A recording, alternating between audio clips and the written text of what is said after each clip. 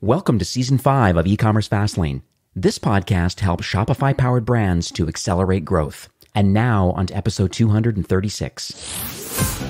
You're listening to eCommerce Fastlane, the podcast show to help you build, manage, grow, and scale a successful and thriving company, powered by Shopify. Listen to real conversations with partners and subject matter experts as they share proven practical strategies, platforms, and the best Shopify apps to help you accelerate your business. The time is now for you to improve efficiencies, grow revenue, profit, and lifetime customer loyalty. Please welcome your host, startup founder, and strategic advisor, Steve Hutt.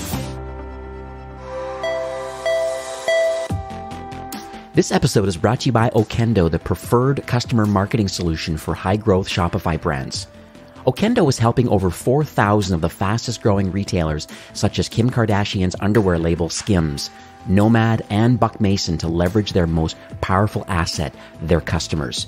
Okendo gives brands all the tools they need to capture and showcase customer-generated content like product ratings and reviews, photos and videos, including Q&A. When you're looking to optimize your buyer's journey, increase the volume and the quality of user-generated content, build a flourishing customer community, or collect valuable first-party customer data, Okendo is here to help you. Okendo is your all-in-one customer command center where you can track, report on, and optimize every aspect of your customer marketing. But they also offer many seamless integrations with the tools that you already use and love, including Klaviyo, Google, and Zendesk, to name a few. Join thousands of Shopify retailers who already use Okendo to build shopper trust and excitement, showcasing customer experiences and compel buying action. Start your 14-day free trial today at okendo.io. That's okendo.io.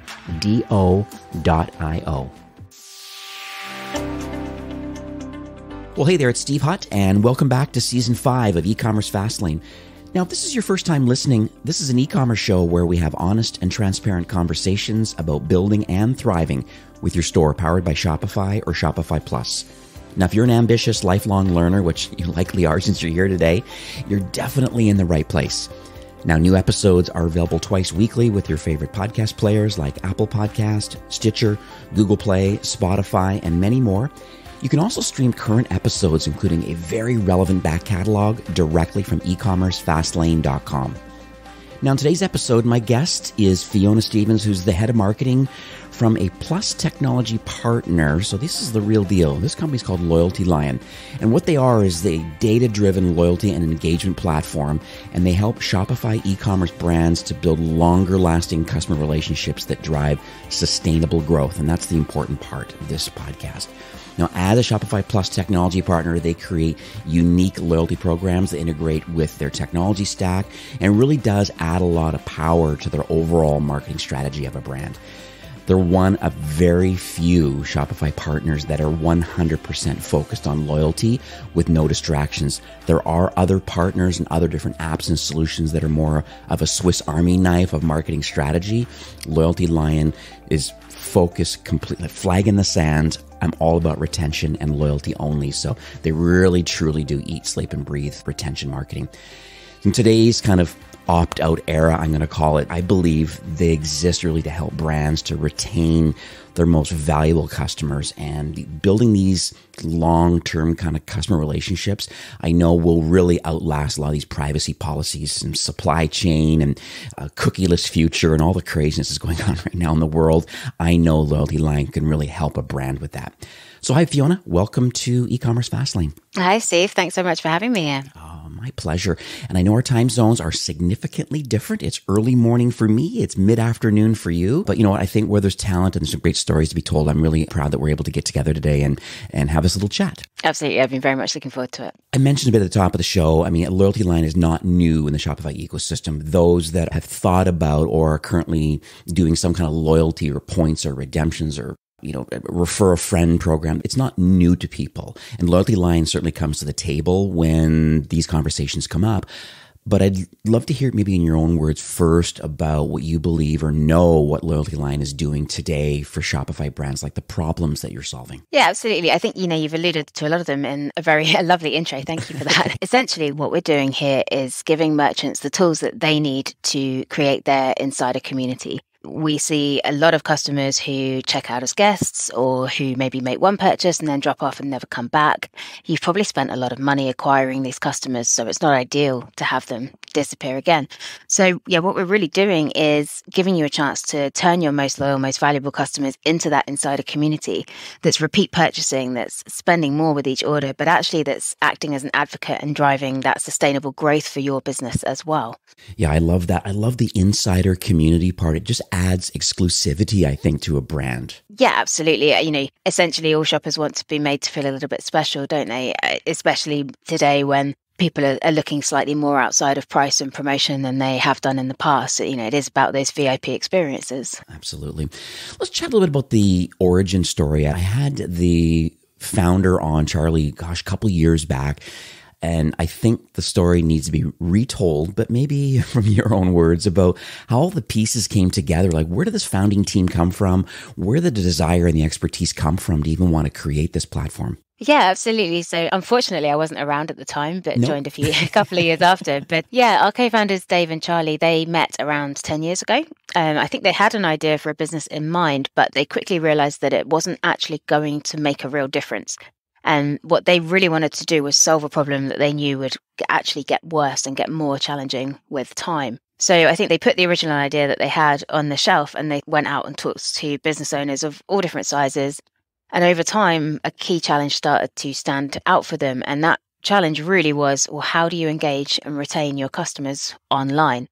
And this was the perfect challenge to try and solve because they knew that it would only get worse as Amazon grew bigger and bigger and sort of took over more of a market share. So in the end, I think, their research just showed them that e-commerce brands, they didn't have the tools or the time or the expertise to run a good retention strategy, even though they wanted to. And actually, it seemed like the perfect place to try and help. Mm-hmm. So why do you believe that maybe loyalty and retention programs that a brand should have? I understand the benefits. Part of my day job at Shopify is really to be a trusted advisor, and retention strategies come up quite a bit as, hey, it's important because the return on ad spend is going smaller. The cost per acquisition, things are increasing. It's just lots of competition. I just would like to understand a little bit about why LoyaltyLion believes that loyalty and retention schemes are really in high demand right now. It's an important strategy that a brand needs to execute on. 100%. I think it is the most interesting time to operate in the e-commerce space at the moment. You mentioned or referenced the opt-out era at the beginning of this podcast. And I think it was back in 2018, a very famous marketer commented quite publicly in the press that it was the golden age to work in marketing. The data and the information you had available that you could feed into everything from personalizing emails with just a first name to actually things like cart abandonment emails. That data was fueling everything. That, unfortunately, that's changing now. That window is closing. But on top of that, there's just so many interesting things happening. We are honestly living in what I would call a perfect storm. We've been through a pandemic. We've seen the competition explode as e-commerce boomed. That pandemic, unfortunately, isn't over. I think supply is now being affected by the wave and the lockdown that's happening in China. Lots of factories closed there. But we're also dealing with much more local supply chain issues closer to home. We have the rising cost of living and we have those privacy updates. And all of these things are making it harder to deliver on the promises that you've made to your customers. But they're also all impacting their likelihood to be shopping with new brands as well. So this leaves loyalty and retention as just number one on any e-commerce agenda because the emotional connections with your customers are the thing that can withstand those external factors. We've already mentioned insider community, but that community will continue to shop with you and engage with you in between purchases. So you can be sure that when they do shop, they'll shop with you and not someone else. And I think that, combined with just the rising cost of acquisition, makes relationships with that community even more important because they're essentially the most effective way to increase footfall without hiking up your ad spend. Yeah. What's interesting, there's a term that pops up a lot with a lot of my brands, and there's different kind of buzzwords, but I'm thinking conscious consumerism. I'm thinking how a brand is able to have just almost like a cause bigger than themselves. Now, I'm not sure if this is on your radar a lot inside LoyaltyLion with the brands you manage, but do you believe that maybe loyalty kind of goes hand in hand with maybe having a larger mission, being an environmental or a socially conscious brand? Like, there's a lot of these interesting words. Maybe this is part of the community building aspect, and maybe having this sort of mission, maybe that's where LoyaltyLion fits in, is that you have the infrastructure to manage this sort of community of people that really want to be conscious about where they're spending their money in exchange for becoming part of that community. So just would love to understand a little more about your thoughts around that. Yeah, I think for me, the two things, conscious consumerism and customer loyalty, they could not be more closely aligned or tightly connected. I think for some brands, it's very easy. If you're a hair care brand and you sell vegan products to vegan people, then you've got that alignment. Your values are clear. If you're perhaps a sports clothing brand that's been around for 4 or 5 years, you may not have that quite such an obvious connection, but your shoppers are still going to be looking to you to see what you're doing, what to support a cause or to act more sustainably, whatever it might be. And the challenging thing for brands is, you can't revamp your supply chain and your delivery processes and everything overnight. You can't suddenly flick a switch and make your operations sustainable to work for the conscious consumer. You just can't do it. But what you can do is start making small steps with your loyalty program and things like that to show that actually you do care about the same things. And I think it's so important because shoppers today are buying with their hearts and not their heads, and they need to know what you stand for and what you care about. But they can spot any kind of false claims or greenwashing a mile away. Yeah, I think your loyalty program is giving you a chance to take some of the smaller steps. And we're seeing brands do some amazing things here. We've got a dog food brand that allows you to redeem your rewards in the form of dinner donations to a dog shelter. We've got makeup brands that allow you to earn points for recycling packaging. Lots of planting trees in the form of rewards, that kind of thing. And I think it's just such a great way of really demonstrating that you are genuinely supporting the causes that your customers are supporting.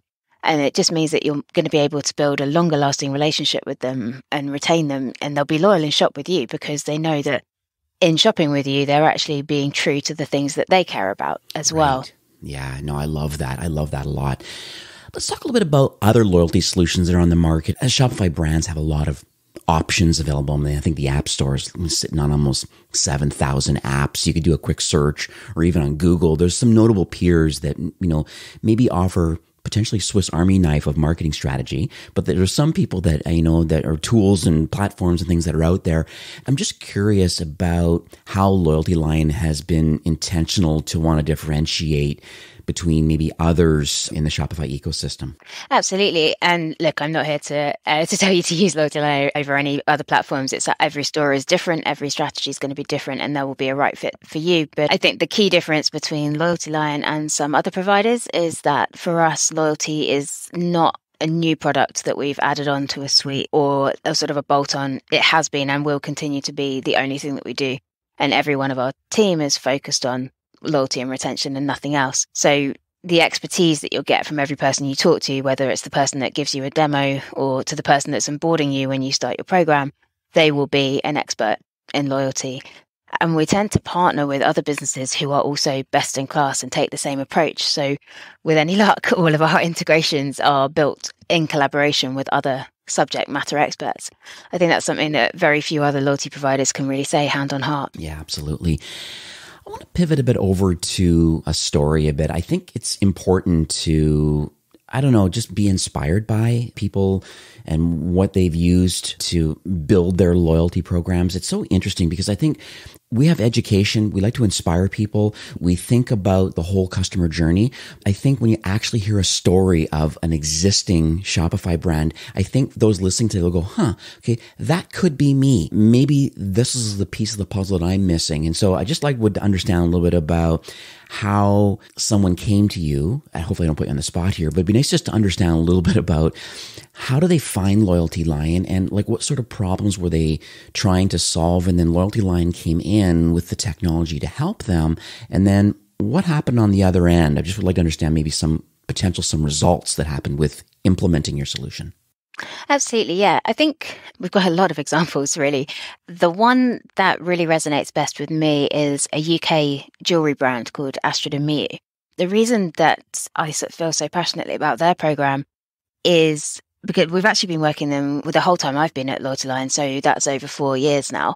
And just seeing their program evolve over time has been absolutely fantastic. So when they came to us, I think from memory, I believe they just migrated from Magento across to Shopify Plus, and they were looking for something quite simple to engage their customers and really drive up those repeat purchase rates. The challenge was relatively simple at that stage. But what we've seen over the last 4 years is actually it's gone from being a loyalty program to a fantastically loyal community of customers that's actually driving so much of their different marketing activity. So, for example, over the pandemic, they did such a great job of keeping their community really close. They were doing things like blogs and competitions and playlists so that they could engage with customers who might not really be feeling like spending at that time. And they also used that period of time to really start telling the story of their brand with their loyalty program and getting their community very emotionally invested in its success. So, for example, they featured a lot of interviews and blogs from their founder and other team members. Again, just sort of signaling to people during the pandemic, hey, it's okay if you're not shopping, but we're still here and we still want to connect with you. It's not all about purchasing. And then I think the most recent addition that I loved the most is they've launched a silver recycling scheme for their members. So program members can get points for recycling their jewelry. And again, it just really resonates with their shoppers who are looking to live a bit more sustainably. I mean, yeah, I could talk about their program all day. It's a bit of a gold star, best in class. They've got the loyalty program tiers. Your available points show up on all the different pages. And when you're looking at products, they've integrated with their email comms really well. They're doing everything fantastically, but for me, it just goes above and beyond because it's all about their insider community.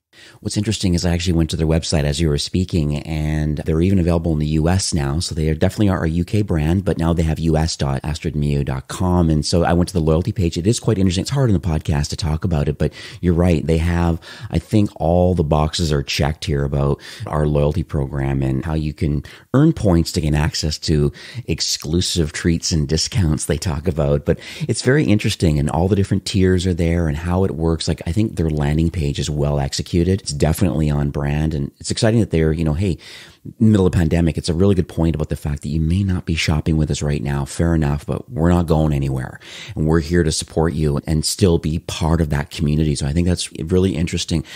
I love one of the things about LoyaltyLion that's quite unique to the marketplace too. A few brands over the years, I've kind of always shown them off a bit to other brands and saying, hey, have you ever thought about having loyalty points show up from within the shopping cart of Shopify? Now, on the plus side, you get access to checkout.liquid, and checkout.liquid is a theme file that's available to the plus side of Shopify.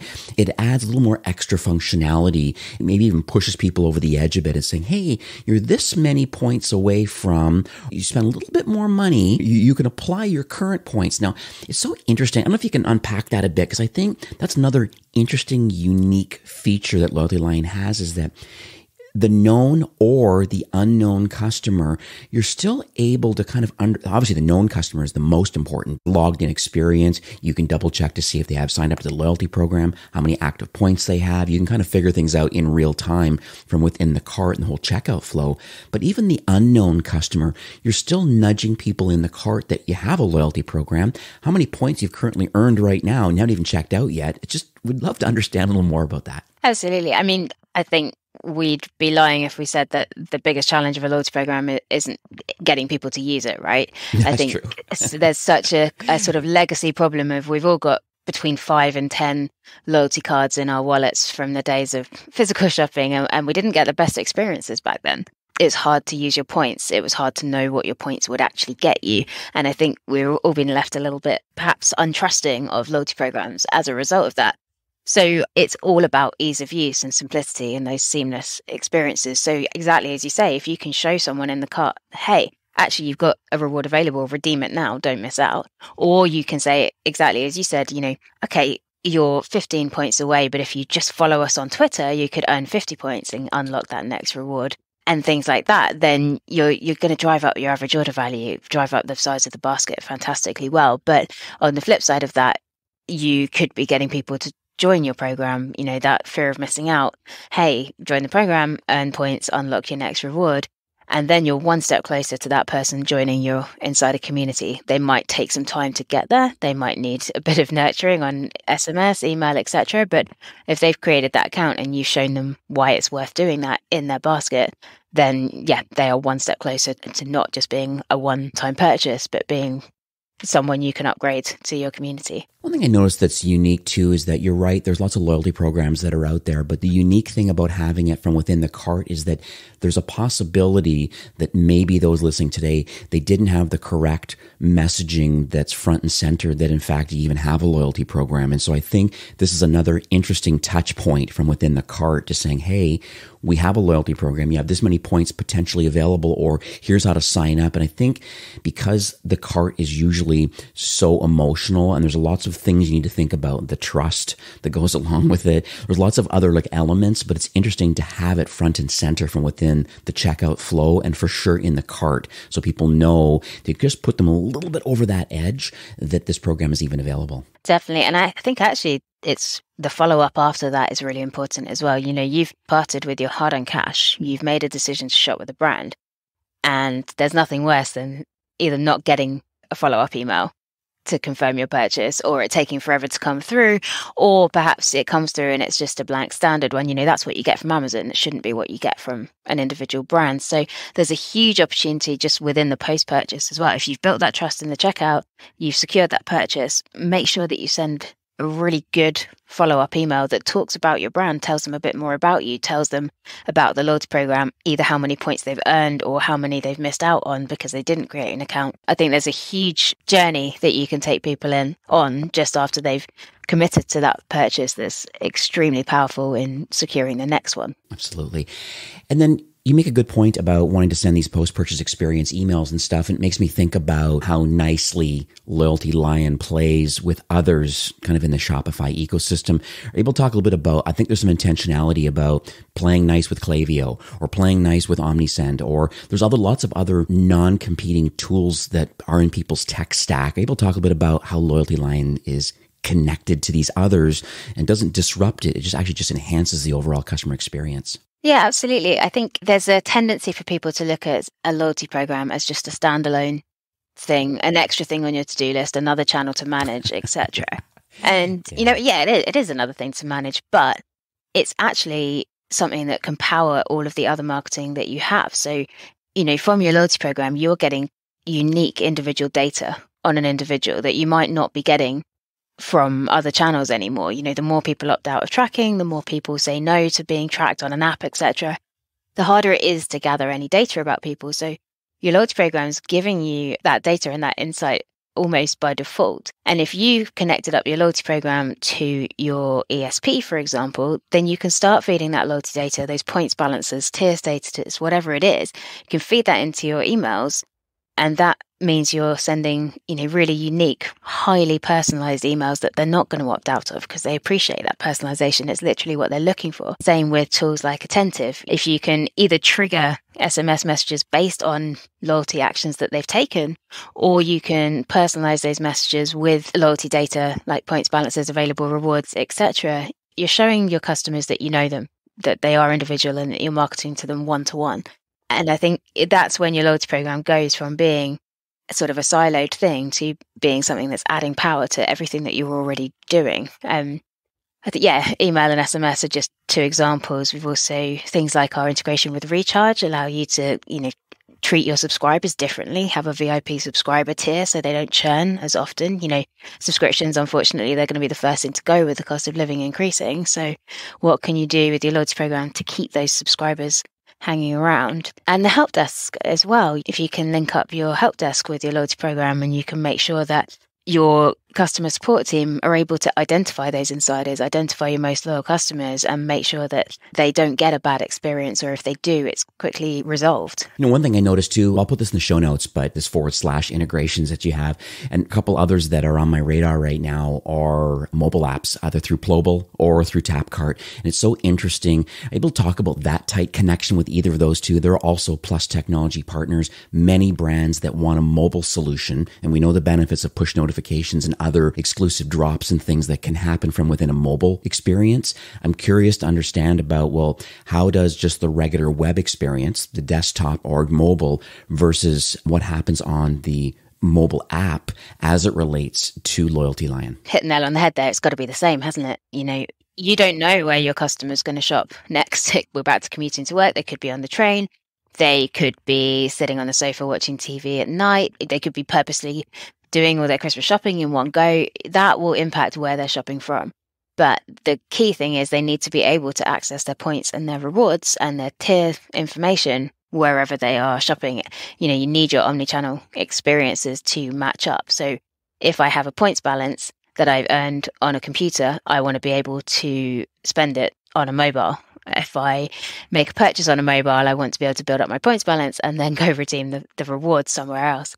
So, the key thing about these mobile integrations is being able to recognize that shopper wherever they are shopping and make sure that they have access to their loyalty program profile, information, rewards, etc., wherever they are. I've noticed too, some brands are being very creative with kind of extra bonus points upon downloading the mobile app, because owning real estate on somebody's phone, coveted, on top of the fact that you have these push notification options and other kind of VIP kind of drops and different things.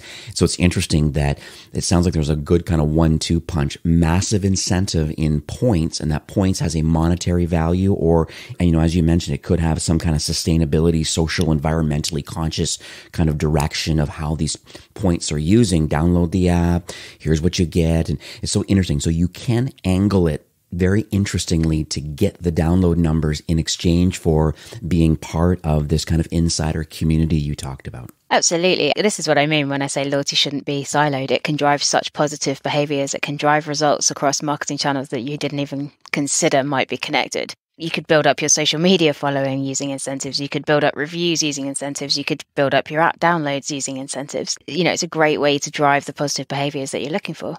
Lovely, lovely, lovely.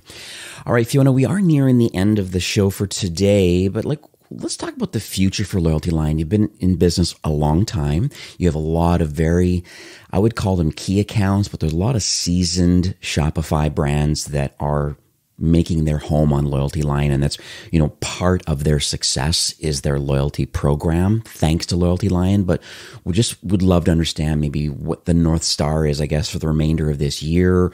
Nice to get warm and fuzzy about, you're doing a lot of great things today.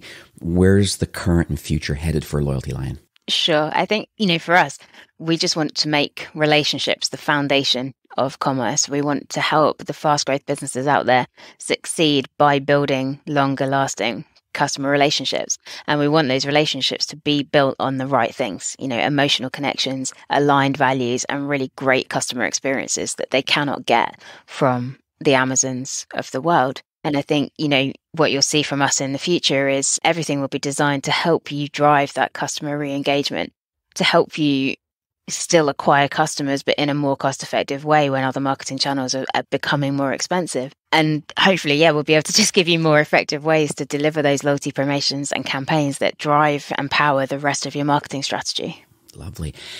What about sweet spot? Because I think, there's going to be, 15-some thousand people listening to this episode right now. And I think LoyaltyLion fits in a certain category of maturity and complexity for a brand. And so I don't want to talk in too general terms, but it'd be just nice to understand, where's the sweet spot for a customer for LoyaltyLion? Just so those listening today and aha, I've learned a lot today.